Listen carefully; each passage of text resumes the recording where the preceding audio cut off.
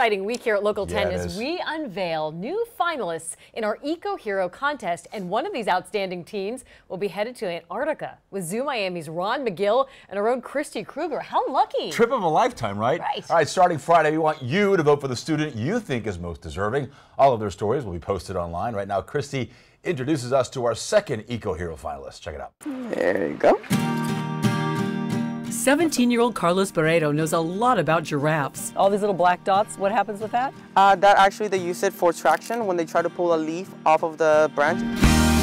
He's been studying them here at Zoo Miami for a couple years. The world's tallest animal is at risk. The giraffe population has dropped 40% in the last few decades.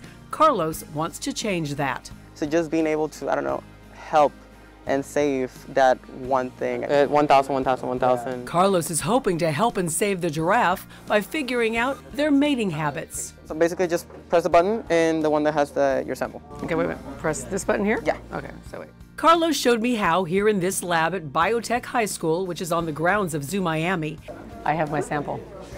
He tests hormone levels in the giraffe's fecal matter. The plan? To do a better job pairing up potential parents. So you're kind of looking at like what attracts one giraffe to another giraffe. Basically a Tinder for giraffes. A Tinder for giraffes. You're doing a Tinder. He's helping you with your mating there, buddy. You should say thank you.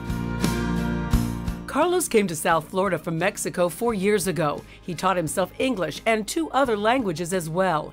He says that helps him as a volunteer at the zoo, every weekend teaching young visitors from around the world the importance of conservation. We're looking for a plan B, like all the stuff that we're doing in outer space. It's just you're looking for a plan B. I think we should work more in the plan A, what we have, our planet. Tell me a little bit about these animals.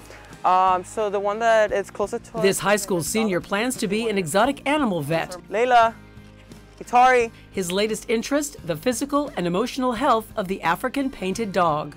I'm trying to study how their hierarchy, submissive and dominant, how that might affect their stress levels, and how that might cause long-term health problems. Looking at problems and finding solutions is what Carlos loves and says being in America has opened many doors. It's just the little things that this country gives you, like the Eco Hero thing, biotech, everything I do is just opportunities that I've gotten just for the fact of being here.